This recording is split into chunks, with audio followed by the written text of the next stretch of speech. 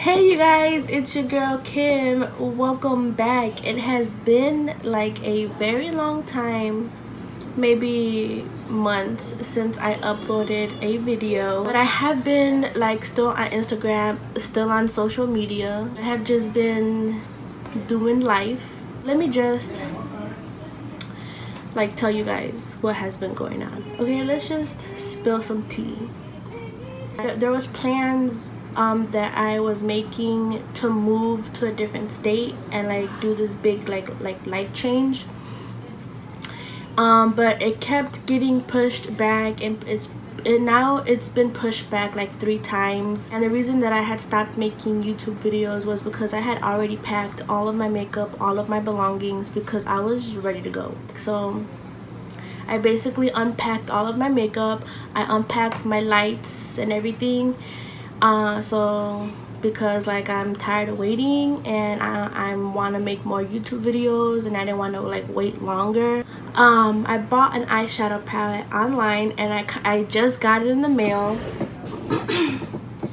It's still boxed and everything. I haven't opened it, and I wanted to open it with you guys. If you hear a lot of noise in the background, I have family over. My mom's making tamales, and then my niece is here with her daughter. My dad just got home from work, so everybody's like all rowdy in the other room in the kitchen area.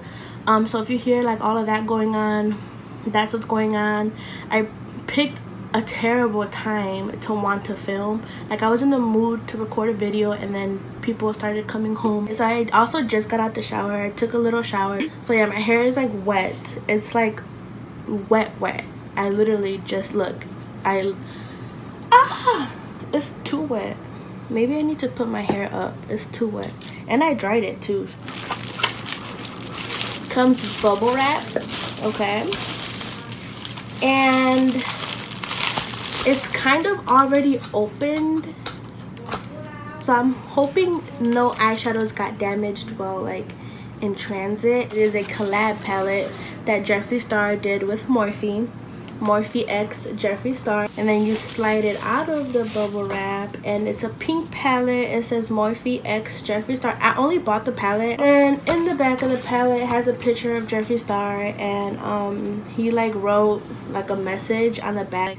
Like, he looks so good. His makeup, his eyeshadow, like everything looks really good, except for the fact that his hand is a lot wider than his face. Like his face is like, look at his hand and then look at his face. But yeah, really cute message, really cute packaging. It has a mirror, and then it has the little sheet, and then these are the shades.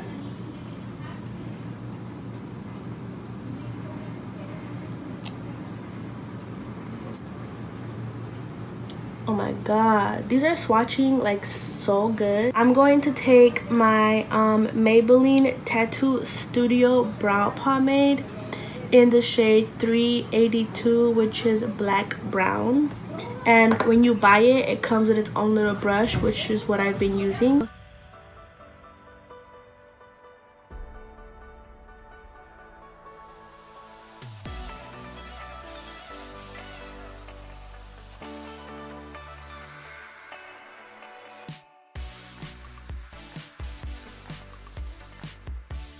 And I'm using the ColourPop No Filter Concealer in the shade Light 16.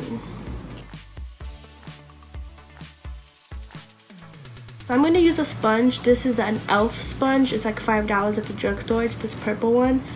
And I'm going to use it to kind of blend out the concealer on the eye.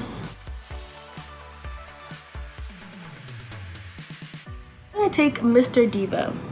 Shade Mr. Diva. I'm going to dip my eyeshadow brush in that and just set everywhere.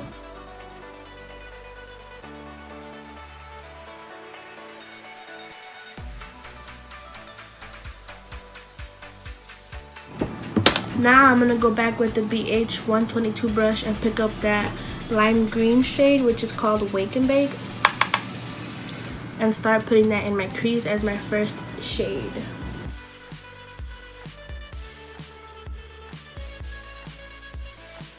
Just stamping it in my crease. And pick up more of Mr. Diva on that brush and then blend.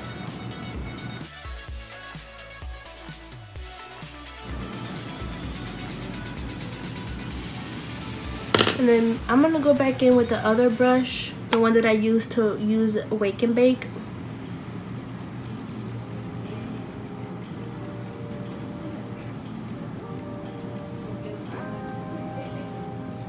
And take Nate and put him in my crease.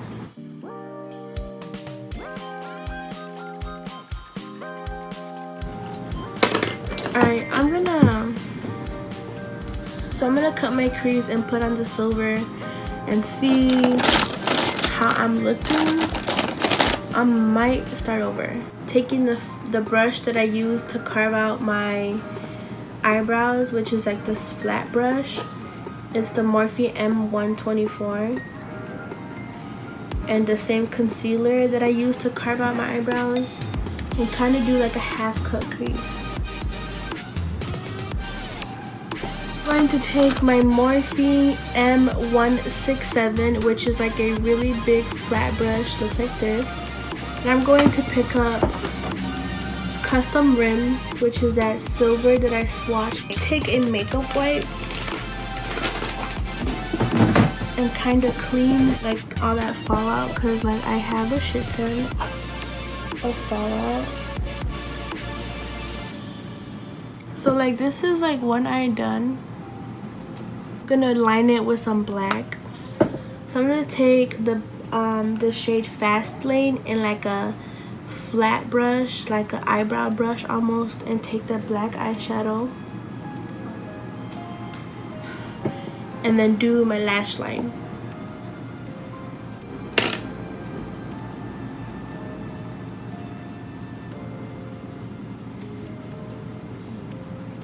Okay, this is like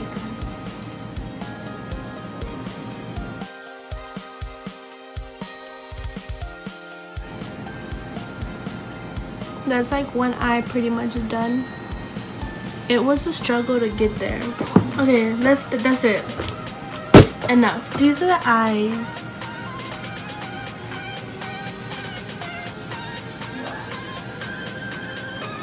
L'Oreal Infallible 24-Hour Fresh Wear Foundation. I'm in the shade 425. And I'm going to use this foundation today because this is the foundation I've been using.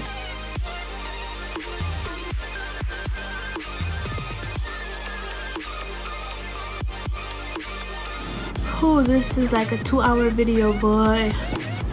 I'm at 1 hour and 47 minutes that I've been doing my makeup.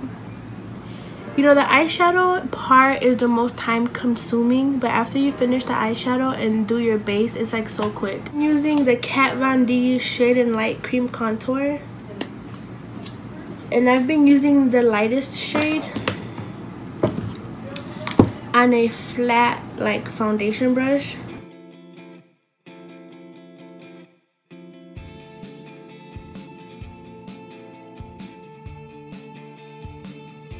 Just don't buff it down because then it'll get muddy and you'll lose your contour. So buff it up.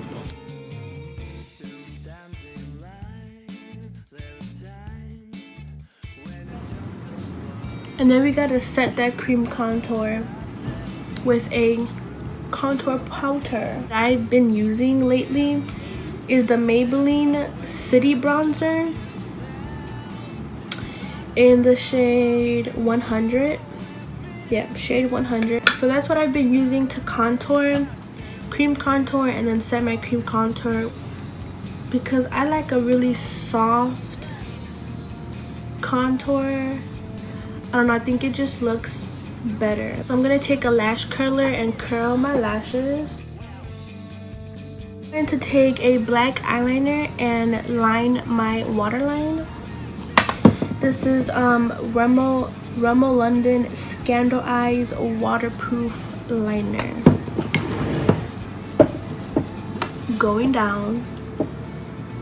The shade Nate with my Morphe E36 under my lower lash line. Now I'm sure you can't see, but it's like all over my cheeks. So if you're gonna use that, I would definitely say use like some type of glitter glue, which I do have glitter glue, but I didn't think I'd need it. But I definitely recommend using glitter glue. There's one pressed glitter in this palette, which is called Millions.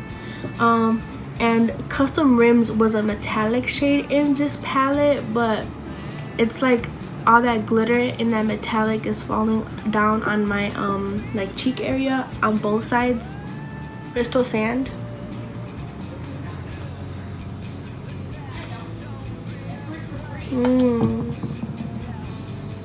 Really good highlighter.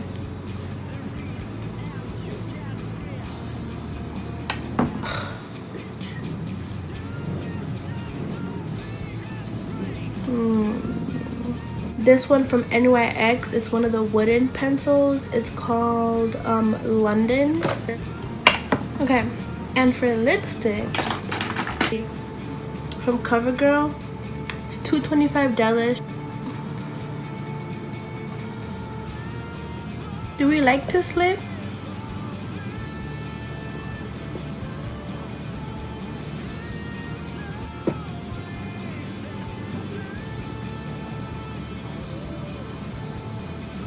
So this is with the CoverGirl shade 255 Delish lipstick.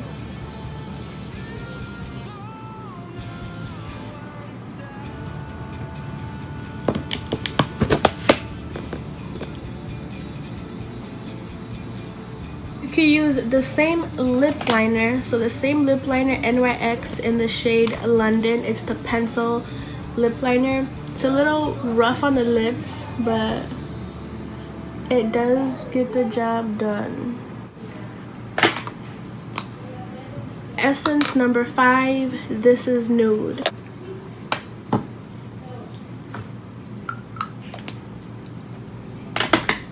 I think both of them look good, but I prefer this one. Jordana Cosmetics in the shade 04, Don't Be Late. It's a lip gloss. Love it. So good. This is the makeup.